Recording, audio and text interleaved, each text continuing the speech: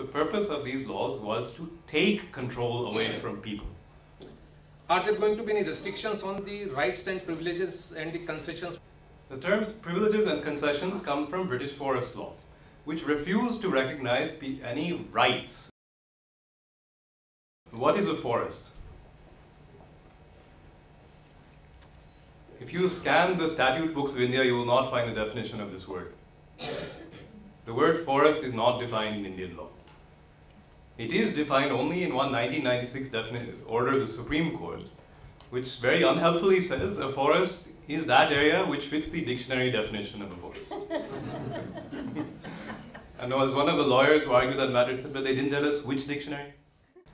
So there are two key features of the Indian forest laws, particularly if you look at the Indian Forest Act, which is a sort of mother legislation. The first is that any land area can be brought under government control as a reserve forest or as a protected forest. That's why they don't define the term forest. The intention was to leave it flexible and open, that any area of land can be brought under government control. And the second thing is that even till today, despite all the reforms and all the, putting it somewhat cynically, a great deal of talk, Indian Forest Service plans that are produced by Forest Service officers still revolve around timber.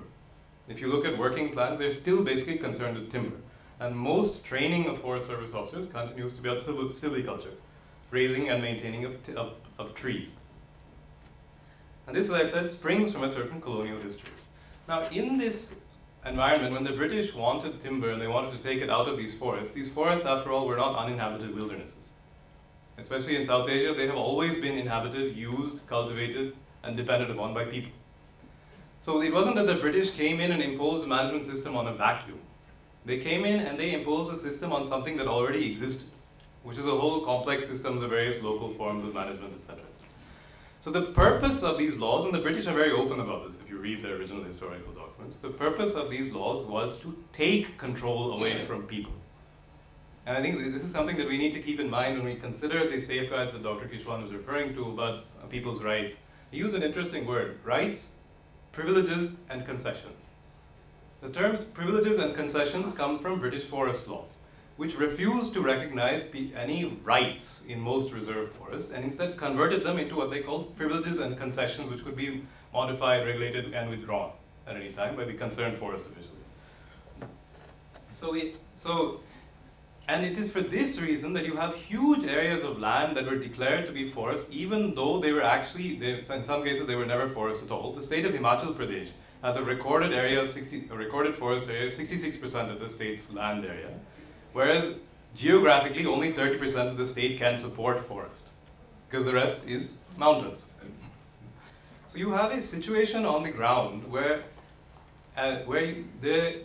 this chaos in the records reflects the chaos on the ground, which is that actually you have a legal regime which prescribes very stiff restrictions. The Wildlife Protection Act is one of India's most draconian laws. It presumes guilt. It denies bail for a period of more than a year in certain offenses. On a second offense, it imposes a minimum sentence of life imprisonment. It's one of India's stiffest laws. And on the ground, you have millions of people living in and breaking these laws every day because they have to survive. Now, it's in this context that we're talking about bringing in REDD.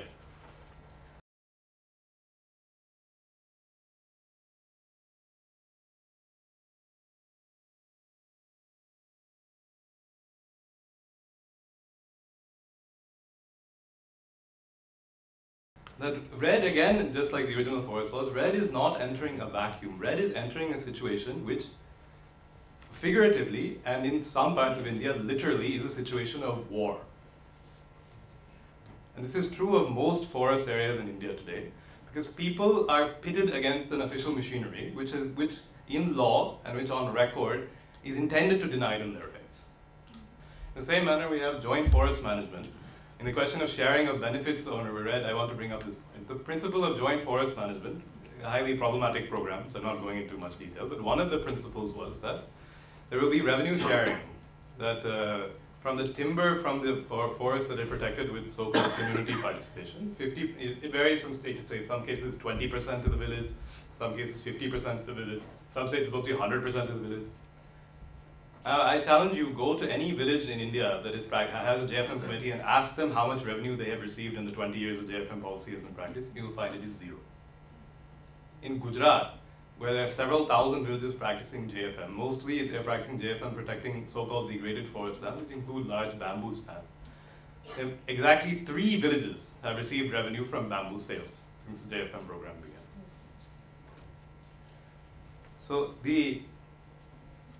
So what I'm coming back to saying essentially is that we are now bringing in REDD into a framework with, one, I raise the point that it is a war zone. The other is that you're bringing it into a framework where there is a very powerful vested interest that is already operating. And which will therefore, and that vested interest, unfortunately, is the government. It is not, so the government in this question is not a neutral body. But it is the government which has a direct interest in denying rights. So in this context, now let's think about what REDD does. Now REDD does 2 things, both of which Dr. Kishwan referred to. One, it makes forests into carbon repositories. Now we may say at the policy level, the international agreement does say so, that this should not be done. But if you are paying money, if the developed countries are paying money either through carbon trading or through their own government funds, if you are paying money in the name of preserving forests in order to become carbon sinks, you are in fact making them into carbon repositories. Whether you say you are doing so or not doing so is a different matter. You are making them into that. So you are sharply increasing the value of one aspect of a forest, which is trees. So it is actually the only type of forest vegetation which can be guaranteed to be a carbon sink is rapidly growing young trees, which means essentially plantations in the Indianvillage. So we are, in other words, in building an incentive model which attributes a very high financial value to a certain type of growing trees. The second thing is that REDD creates a financial architecture that is basically about trading. Now, whether it is concerned with market trading or not market trading is a different matter. But basically, you are saying that reduction of emissions here should count against increase or stable emissions there. And CSE raises a very good point in their pamphlet, if you'll see, that you're comparing apples and oranges here. Because the reduction in emissions from protecting forests or from growing trees is from present day carbon that is already above ground. Like even trees that have recently grown, or trees that in a currently existing forest consist of carbon that is absorbed from the atmosphere at most over the past century.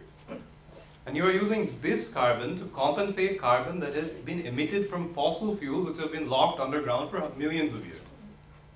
So the net amount of carbon in the atmosphere will increase if you have this sort of a trading mechanism. I'm almost done. So REDD, in other words, is permitting industrial nations to get away with increasing pollution while giving us certain stops, which in turn will introduce more conflict and more problems in our countries. This is at a very fundamental level of principle. As I said, I'm not going into technical discussions over safeguard policies and so on, but at a very fundamental level of principle, there is something wrong with this approach. And this becomes finally and doubly problematic in the context of REDD+, which the government of India has been one of the main supporters of this approach, which at a certain level there is a logic to it, which the government of India says that after all, we are supposedly not clearing large areas of our forest. In fact, the amount of natural forest in India that is being destroyed is in high dispute. As I said, what we are talking about is tree cover, which is not at all the same thing as forest. But the government of India says that our tree cover is not decreasing. So we are going to be penalized, and you're going to give money to people who are cutting down lots of trees, like Brazil and Indonesia and so on. And because we are not cutting down trees, you won't pay us to stop cutting down trees. So this is perverse. There's a logic to it. But the problem is, again, you insert it into this complex system that exists on the ground, and the result is very dangerous, which is that basically you are saying, let us support planting of trees. Now we talked about, Dr. Kishwan referred to plantations in forest fringe villages. Plantations are a huge source of conflict in India today. Because they are a standard method, and I can tell you this also from the areas that I have worked, in Tamil Nadu and in Maharashtra. That the standard method by which the forest department takes over people's land is to plant trees on them. Like you go this just happened last week in Odisha, where you go on lands that people have legal rights to now under the Forest Rights Act. Anyway, the forest officers went in and planted trees on them. And people came and uprooted them. And that becomes a criminal case, because you have destroyed a tree in a forest area. So whereas actually that land doesn't belong to the forest department, it belongs to people. And in this, these JFM committees who are being touted, and in fact the government of India has in the Green India mission, in its official submissions on REDD, and in its technical paper on carbon absorption by India's forests, it constantly talks about joint forest management as the mode by which the participation and rights of people will be safeguarded. These joint forest management committees, the secretary is a forest guard. As I said, there is no revenue sharing. So if there is no revenue sharing and you don't control the committee, why will anybody participate? So in practice, those who end up on these JFM committees in most areas are the local contractors, traders, and others who are close to the forest officials, because they're effectively appointed by the forest department. I think my point would be that before, in any South Asian country, and again I can basically only speak from my experience about India, but I wager the same thing is true in most countries. Before entering this REDD thing, we must do it with our eyes open. Because this is an inherently very dangerous proposal. And it is dangerous not only to the local communities concerned, it's dangerous to the whole system. Because you are accelerating conflict, you are impoverishing people who are already the poorest people of your country, and you are creating a system which allows the industrial countries to carry on emitting more and more carbon in the name of giving you some crumbs, which then induce civil war in your country. And without addressing climate change. And the physical effects of climate change itself are already going to wreak havoc in many of these areas in any case. So REDD is often touted as a win-win solution. And it's been advertised as the one thing which most of the governments of the world agree upon. I would propose to you today it's not a win-win solution, it's a lose-lose solution. In fact, no one gains in this, excepting those, it may not happen in India, it may happen in other places, but those private companies who engage in carbon trading and the industrial countries' governments. No one else gains from this arrangement. And so when we are discussing it, I think it'd be good if we kept these issues in mind.